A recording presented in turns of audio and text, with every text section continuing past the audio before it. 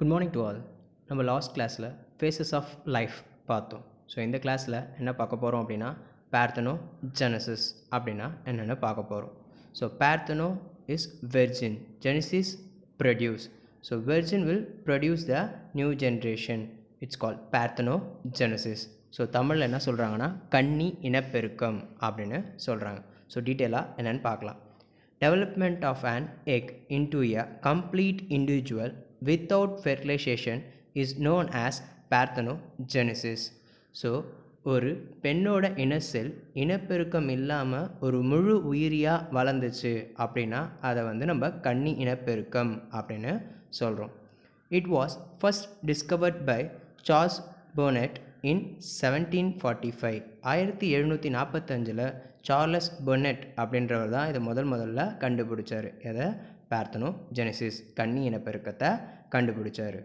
பார்தெனோஜெனசிஸ் is of two main type, namely natural பார்தெனோஜெனசிஸ் and artificial பார்தெனோஜெனசிஸ். So பார்தெனோஜெனசிஸ் கன்னி இனப்பெருக்கம் என்பது ரெண்டு வகையாக இருக்குது அப்படின்னு சொல்கிறாங்க. ஒன்று natural பார்தெனோஜெனசிஸ், another one is artificial parthenogenesis. இயற்கை கன்னி இனப்பெருக்கம், மற்றொன்று செயற்கை கன்னி இனப்பெருக்கம் அப்படின்னு சொல்கிறாங்க. ஸோ அதெல்லாம் என்னென்னு இப்போ பார்க்கலாம். In certain animals, the parthenogenesis occurs regularly, constantly and naturally in their life cycle and is known as natural parthenogenesis.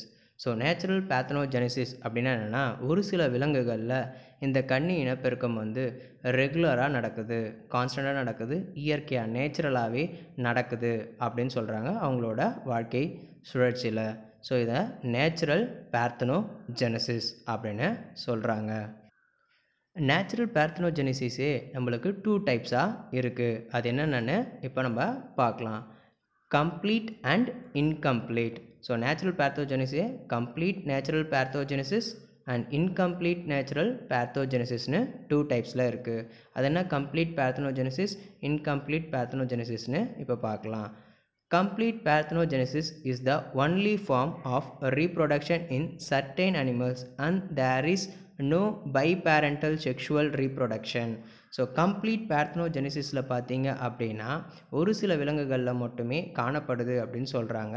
இங்கே பைபேரண்டல் செக்ஷுவல் ரீப்ரொடக்ஷன், ஸோ பால் இனப்பெருக்கம் இங்கே நடைபெறுவது இல்லை அப்படின்னு சொல்லிட்டாங்க. These are no male organism and so such individuals are represented by females only. So அந்த மாதிரி விலங்குகளில் ஆண் உயிரிகள் காணப்படுவது இல்லை. காணப்படுற எல்லா உயிரிகளும் என்ன தான்? பெண் உயிரிகள் தான் அப்படின்னு சொல்கிறாங்க. நெக்ஸ்ட் நம்ம என்ன பார்க்க போகிறோன்னா இன்கம்ப்ளீட் பார்தெனோஜெனசிஸ். ஸோ இன்கம்ப்ளீட் பார்தெனோஜெனசிஸ்னால் என்னென்னு பார்க்க போகிறோம். Incomplete பார்தெனோஜெனசிஸ் is found in some animals in which both sexual reproduction and parthenogenesis occurs. So ஒரு சில விலங்குகளில் பார்த்தீங்க அப்படின்னா செக்ஷுவல் ரீப்ரொடக்ஷனும் இருக்குது, பார்தெனோஜெனசிஸ் கன்னி இனப்பெருக்கமும் இருக்குது. ஸோ இதை தான் நம்ம இன்கம்ப்ளீட் பார்தெனோஜெனசிஸ் அப்படின்னு சொல்கிறோம். ஸோ எக்ஸாம்பிளுக்கு ஹனிபீஸ்.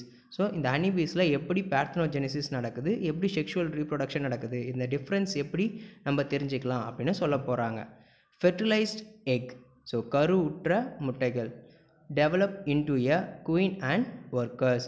குயின்னா ராணி தேனியாகவும், ஒர்க்கர்ஸ் ஃபீமேல் தேனியை தான் நம்ம என்ன சொல்லுவோம், ஒர்க்கர்ஸ் அப்படின்னு சொல்லுவோம். ஃபீமேல் பீஸாகவும் உருவாகுது. எது? Fertilised egg. சரிங்களா? ஸோ ஃபெர்டிலைஸ்ட் எக்னா என்ன?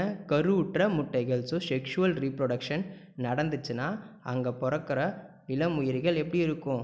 ஃபீமேல்ஸாக தான் இருக்கும். அதில் ஒன்று குயின் பீயாக இருக்கும், இல்லைனா ஒர்க்கர்ஸாக இருக்கும். Whereas unfertilized eggs develop into drones. Unfertilized எக்னா என்ன? கருவுறா முட்டைகள். ஸோ கருவுறா முட்டைகள் ஒரு உயிரியாக வளர்ந்தால் நம்ம என்ன சொன்னோம்? பார்தெனோஜெனசிஸ் கன்னி இனப்பெருக்கம்னு சொன்னோம். So unfertilized eggs develop into a drones. dronesனால் மேல். ஸோ ஆண் தேனீக்களாக அந்த unfertilized eggs உருவாகும் அப்படின்னு சொல்லியிருக்காங்க. ஸோ இதுதான் இன்கம்ப்ளீட் பார்தெனோஜெனசிஸ். அடுத்தது நம்ம பார்க்க போகிற டாபிக் பேடோஜெனட்டிக் பார்தெனோஜெனசிஸ். இப்படின்னா என்ன அப்படின்னு பார்த்தீங்கன்னா, சரிங்க, இளம் உயிரி கன்னி இனப்பெருக்கம் அப்படின்னு சொல்கிறாங்க. The larva produce new generation of a larva by parthenogenesis. இது வரைக்கும் நம்ம இனப்பெருக்கம்னால என்ன நினச்சிட்டு இருந்தோம்னா ஒரு முதிர்ந்த உயிரி தான் இனப்பெருக்கம் செய்யும் அப்படின்னு நினச்சிருந்தோம். ஆனால் பேடோஜெனட்டிக் பார்த்தனோஜெனிசிஸ் இந்த வகைகளில் த யங் லார்வாஸ் இளம் லார்வாக்களே ஒரு புது லார்வாக்களை உருவாக்க முடியும் அப்படின்னு சொல்லியிருக்காங்க. It occurs in sporocytes and redia larva of liver fluke. So இந்த பேடோஜெனட்டிக் பார்த்தனோஜெனிசிஸ் எங்கே இருக்குது, எந்த ஒரு விலங்கு எக்ஸாம்பிளாக சொல்லியிருக்காங்கன்னா லிவர் ஃப்ளூக், நம்ம குடலில் வாழ்கிற ஒரு புழுவியே எக்ஸாம்பிளாக சொல்லியிருக்காங்க. It is also scene in the larva of some insects. சில பூச்சி இனங்களில் கூட இது காணப்படுது அப்படின்னு சொல்லியிருக்காங்க. எக்ஸாம்பிளுக்கு கேல்ஃப்ளை, மெழுகு பூச்சி அப்படின்னு சொல்லுவாங்க. ஸோ அதில் இந்த விஷயம் இருக்குது. இன் ஆர்டிஃபிஷியல் பார்த்தனோஜெனிசிஸ். ஸோ இதுக்கு வரைக்கும் பார்த்தது நம்ம எல்லாமே நேச்சுரல் பார்த்தனோஜெனிசிஸ். ஸோ இதுக்கப்புறம் பார்க்க போகிறது artificial parthenogenesis. So artificial parthenogenesis, த அன்ஃபெர்டிலைஸ்ட் எக் ஓவம். ஸோ அன்ஃபெர்டிலைஸ்ட் எக் என்னது? ஓவம், பெண்ணோட இனசெல் is induced to develop into a complete individual.